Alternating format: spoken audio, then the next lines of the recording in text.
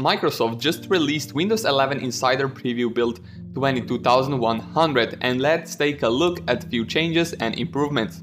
So the hidden icon flyout on the lower right on the taskbar has been updated to match new visuals of Windows 11. So this flyout right here on the right has been updated to the rounded corners, and of course if you have the issue and it looks like the rectangle from before, you may need to change your Windows 11 theme to dark and light again, and then this should work. So they also added the ability to quickly access focus assist settings directly from the notification center. So that means that if we go to the notifications, as you can see, this is the brand new options to change focus assist settings. So if I click on them, we have all these Windows focus assist settings. As you can see, we have off, priority only, and alarms only. So for the next thing, they also added when a background activity from the app requires an attention, the app will flash on the taskbar to get your attention. So that means that in Windows 11 they updated the design so that it still grabs your attention, but with a calming treatment that minimizes the impact of unwarranted distractions. So that means that the subtitle flashing eventually stops, and when you see a slightly red backplate and red pill under the app icon, continuing to announce background activity also needs your attention. So I think this is a nifty feature and right step to the right direction. So if I click right here on this one, for example, and launch the Chrome, I think this one should work. For example, let me try it once more. So if I click on this, no, let me try once more. So if I click on this one, I'm here in this one, and it should work. So in my personal opinion, it should work, but let me try once more time and I will show you what I mean. Basically, this is the brand new Windows 11 feature. Let me try once more. So if I close the app right here and this one as well, and go to the maximize this window and open up Microsoft Edge, I think this should work. Let me see it, but it still doesn't. So let me try with the Spotify. Let me install the Spotify real quick. So yeah, I think this is a great nifty feature that Microsoft just added in that brand new 22100 build. I think this is step to the right direction in my personal opinion. And let me try with the Spotify, of course.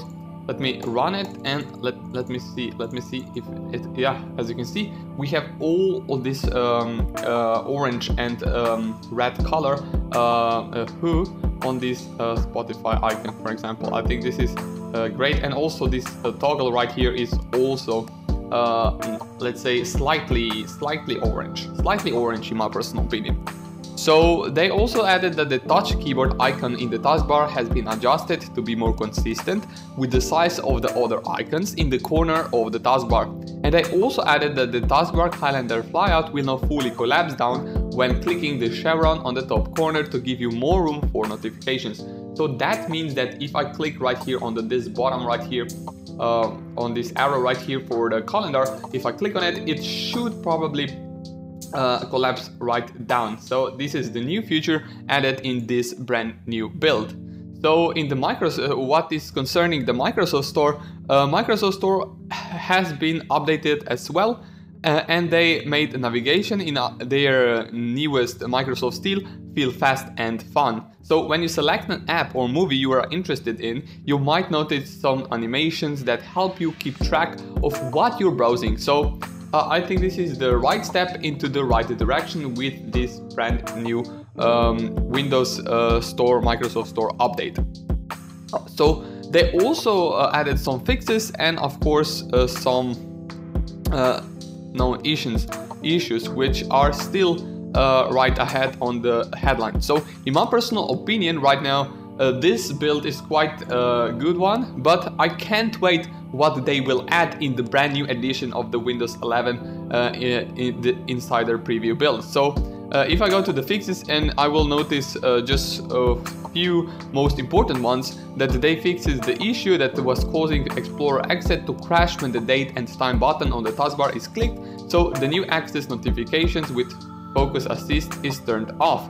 And they also added the missing setting icons for the context menu interest when right-clicking network, volume and battery in the taskbar. So I think this is the some of the most important fixes with this build. So let me show you some more known issues that are quite disturbing with this build. So when upgrading to Windows 11 from Windows 10, they also added or installing when the update to Windows 11, some features will be deprecated or removed. I think this is the still remaining known issue, and in the start, of course, in some cases you might be unable to enter text when using search from start or taskbar. If you experience the issue, so we will need to press Windows plus R key on the keyboard to launch the run dialog box, then also close it.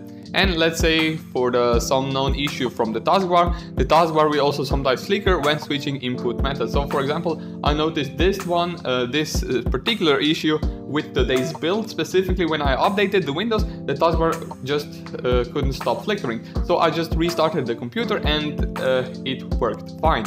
So this is it for today's video, guys. I hope you enjoyed it. Quick summary of Windows 11 preview build. I think this is the right step to the right direction, of course, from Microsoft, and I can't wait what they will publish in the next week of developer updates. So with that being said, make sure you are subscribed to the channel, like this video, and let me know what do you think in the comments down below.